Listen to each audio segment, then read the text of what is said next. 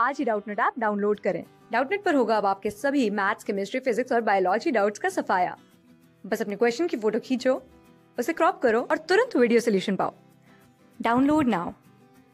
इस क्वेश्चन की मैंने कि कॉपर वायर है ना, with cross sectional area S कितना है 2.5 mm square.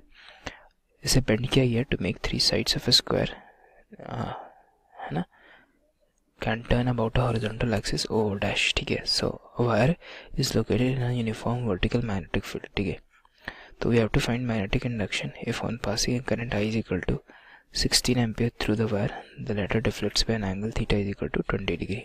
Right, so basically क्या हो रहा होगा कि अब चूंकि से फॉर एग्जांपल करंट इसमें हम डाल रहे राइट, और मैग्नेटिक इंडक्शन हमारे पास है और इस वायर में करंट है, तो क्या होगा कि फोर्स लगेंगे राइट। सो फोर्स लगेंगे तो क्या होगा, अब हमें टॉर्क भी लगेगा राइट। सो बेसिकली अगर हम देखें मैग्नेटिक डायरेक्शन ये है राइट, और से एग्जांपल इसमें हमें कितना करंट डायरेक्शन इस डायरेक्शन में, तो इस केस में हमारा थीटा क्या है मैग्नेटिक फील्ड, और वायर का it is theta is equal to 0 degree है ना, सॉरी 180 डिग्री राइट, 180 डिग्री। और फोर्स क्या होता है, force on a current carrying conductor F is given as F is equal to I L cross B, ये होता है हमारे पास। नाउ इनके बीच में एंगल कितना है, थीटा है, इज इक्वल टू 180 डिग्री। इससे मतलब अगर मैग्नीट्यूड कितना हो जाएगा, 0 हो जाएगा। क्यों, क्योंकि हम लिख सकते हैं ना F is equal to I L V sine theta, और theta 180 degree is 0 right, so F is equal to 0। Similarly से ये पी था ये क्यू था राइट, तो F on O P is 0 right. So now F on O dash Q भी देखेंगे तो सेम केस होगा कि करंट हमारे इस डायरेक्शन में जाएगा और मैग्नेटिक फील्ड भी ऊपर डायरेक्शन है। तो इस केस में थीटा क्या हो रहा होगा, मैग्नीट्यूड देखते हैं आई एल बी, और थीटा क्या हो जाएगा 0 right, because they are parallel.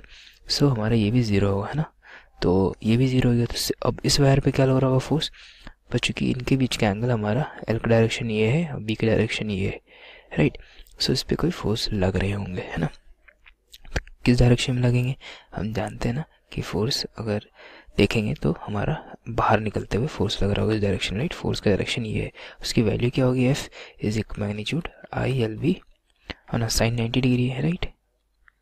ठीक है, ये रहा, और आई हमारा करंट आई जा रहा है और एल है और मैग्नेटिक फील्ड बी राइट। तो ये रहा फोर्स। अब इस फोर्स क्या होगा, ये फोर्स अलॉन्ग दिस एक्सिस, चूंकि इसके कारण टॉर्क 0 है हमारा, क्योंकि फोर्स 0 है, तो ये हमारा टॉर्क लगा रहा होगा राइट। तो टॉर्क अबाउट दिस एक्सिस कितना हो गया होगा हमारा, ये डिस्टेंस फोर्स हमारा इस डायरेक्शन में लगा राइट। सो बेसिकली ये फोर्स हमारा टॉर्क निकाल रहा होगा है ना। तो जब एंगल थीटा जब हो रहा होगा that is theta is 20 degree पे, ये जो टॉर्क के कारण फोर्स लग रहा होगा, और चूंकि वायर का मास है राइट, तो इस पे अगर फोर्स देखें, इस पे यहाँ पे इस वायर का सेंटर मास इधर इधर डाउनवर्ड फोर्स लग रहा होगा राइट एम जी, और ये थीटा हो गया होगा हमारा है ना, ये थीटा, तो ये torque M G sine theta हो रहा होगा इधर है ना। ये फोर्स सिमिलरली इस पे M G sine theta right, और इस पे just perpendicular to the plane है ना, देखेंगे तो इसमें भी लग रहा होगा हमारा क्या है ना, एम जी डाउनवर्ड लग रहा होगा, और इस डायरेक्शन में एम जी साइन थीटा लग रहा होगा राइट। क्यों, क्योंकि ये एंगल हमारा थीटा बना रहा है ना, पैरेलल अगर लेंगे ये थीटा है हमारा ना, ये थीटा है, तो ये M G sine theta downward direction में इनके परपेंडिकुलर लग रहा हो, तो ये टॉर्क और ये टॉर्क बैलेंस हो रहे होंगे राइट। तो टॉर्क के कारण क्या हो रहा होगा हमारा कि हमारा फोर्स की डायरेक्शन तो ये बाहर निकलते हुए, तो आपको जस्ट कंपोनेंट हो जाएगा हमारा, मतलब क्या हो जाएगा torque due to this force, ये होगा फोर्स आई एल बी है ना, और डिस्टेंस क्या एल कॉस थीटा होगा हमारे इस केस में।